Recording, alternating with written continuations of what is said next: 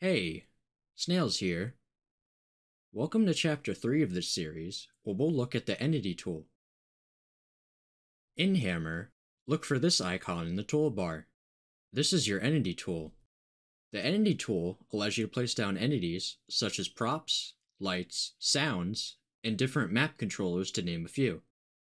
We'll be focusing on props, lights, and sounds for this tutorial. Click the Entity tool, and just like the Overlay tool, nothing happens until you place it in your 3D view. Double-click it, and a window titled Object Properties will come up. There's a lot here, but for now, head to the class box and type prop_static, as shown. Now, head down and look for a bar titled World Model.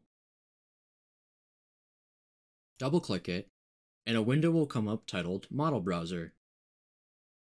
Head down and look for the filter box. Here we can filter out a prop we want. I'll search for dust_crate for dust2 crate props. Double-click the prop you want, and click Apply.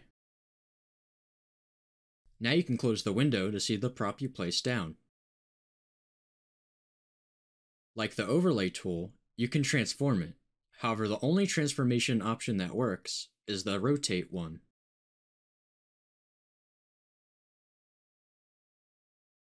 What if the prop I'm using is too small or too big? If your prop isn't the desired size, you can easily change it by double-clicking the prop. Head down to the Uniform Scale Override bar, click it, look to the right for this bar, and change it to the desired size.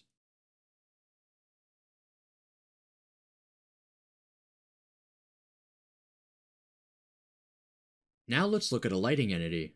The light entity we're going to use is simply just called Light. All the options here are mainly user preference depending on the scene you want to create. However, I do not recommend changing Brightness HDR and Brightness Scale HDR in any light entity, as it usually breaks lighting. Finally, we'll look at a sound entity. There are a few different sound entities, but mainly you'll be using this one called ambient_generic. All these settings are user preference.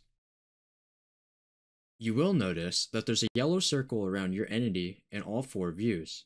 This circle represents the max audible distance for the player and can be changed by dragging the white boxes up or down.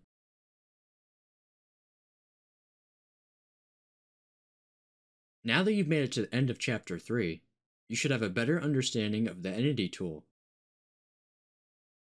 And if you liked the tutorial, consider subscribing and liking the video, and I hope to see you in Chapter 4, where we'll look at viz groups and how to use them. Bye for now.